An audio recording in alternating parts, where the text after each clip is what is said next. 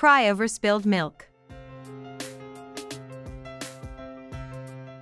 There's no use crying over spilled milk. What's done is done, and we need to focus on finding a solution. Cry over spilled milk means to dwell on past mistakes or unfortunate events that cannot be changed or undone. It refers to the act of expressing regret or sadness for something that has already happened and is beyond one's control. Here are example sentences.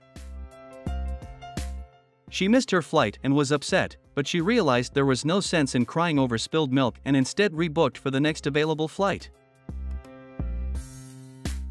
The project didn't go as planned, but we can't cry over spilled milk.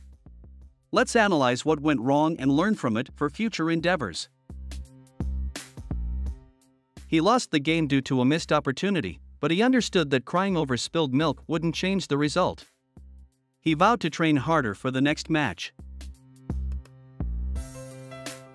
Let's do an exercise to better remember the idiom. For each question, replace a word or words in a sentence with the idiom, so that the meaning of the sentence does not change. You have 5 seconds per question. I made a mistake on the test, but there's no point in dwelling on the past. I'll study harder for the next one.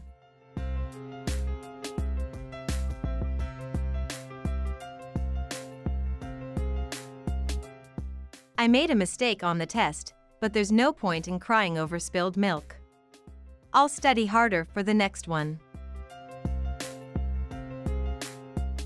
She accidentally broke a valuable vase, but instead of dwelling on the mistake, she apologized and offered to replace it.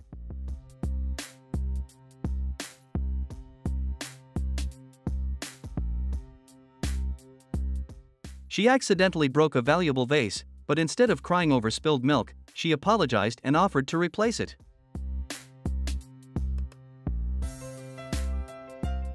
Practice makes perfect.